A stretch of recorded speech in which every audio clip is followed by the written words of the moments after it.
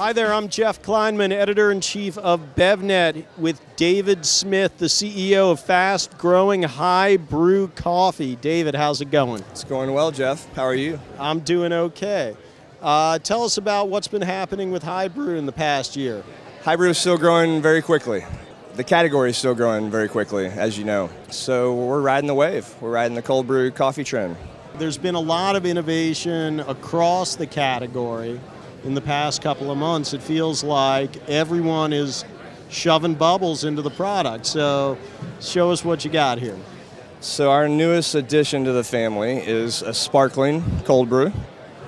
You know, we really were playing around with this last year as a nitro, and you saw that whole trend. We found that it was pretty hard to make a consistent quality product in a RTD package. The nitros work really well in a keg, on a tap. Some of the cans are, you know, it's like if they're a month old, they could be great. If they're 4 months old, they might be flat. So it was just a quality consistency issue.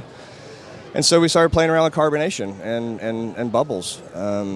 It's much more consistent. It's very refreshing. We did some focus studies around a few different cities in the country and found it was very, very well received.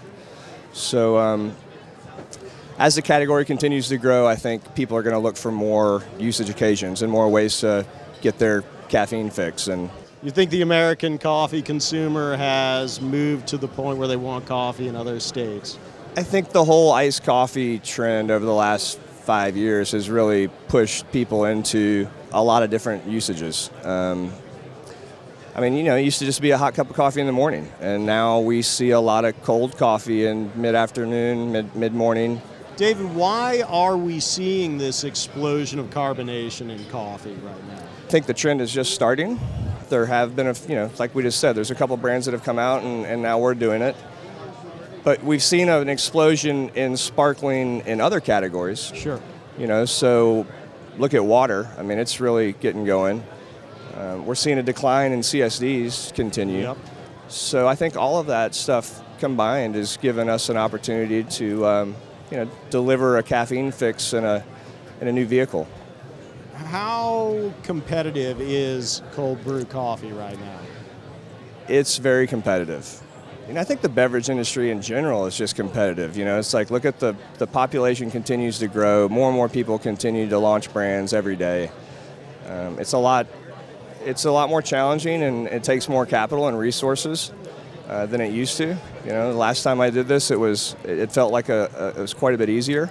I'm just wondering, how much time do you think is left in the coffee boom that we're seeing? I mean, are we at the start? Are we at peak cold brew now, or? The clock is ticking. You know, I don't know how many more brands are going to carve their way into this space. Buyers are looking for a point of difference, and they already have quite a few products on the shelf. So you've got to go to those guys with a real fact-based story to carve something out, and that gets harder and harder as the category develops. So one of your key distributors is Dr. Pepper Snapple. Yep. And obviously there have been some big changes in process there. How has that filtered out to the allied brands who are working with them? I haven't met with the leadership team yet over at Keurig, so time will tell. It's hard for me to really speculate without really understanding their longer-term strategy and the innovation pipeline they have behind all their current brands. But as far as the allied brands go, I think as long as they fit into that strategy, it's going to be good for everybody. And we certainly know that it's been a big part of Dr. Pepper's overall strategy. Yeah, it's been great for those guys, and I think it's a really exciting time. It's going to be really interesting to see, this new company that delivers hot and cold beverages to all channels with all different routes to market. It's almost like a little bit of a turning tide that we've seen over the last 30, 40 years, where if you were a DSD brand, it was the only way you could get to the store, whether it was the most efficient route to market or not. That's how you had to do it. I think this Keurig Dr. Pepper deal is going to be a step in a different direction for the first time, where you really look at what is the most efficient way to get to that channel? Yeah, you know, absolutely. Does it? It might be direct. It might be more e-com. There might be more. DSD is great for small format, for C-stores and drug. Is it the best route to club? Maybe, maybe not. But I think it's going to be really exciting to see how this all develops, and it's an exciting time for our industry. We'll keep on innovating and keep on trucking, David. Sounds good. Thank you, Jeff. Thanks very much. Thanks for stopping by. Appreciate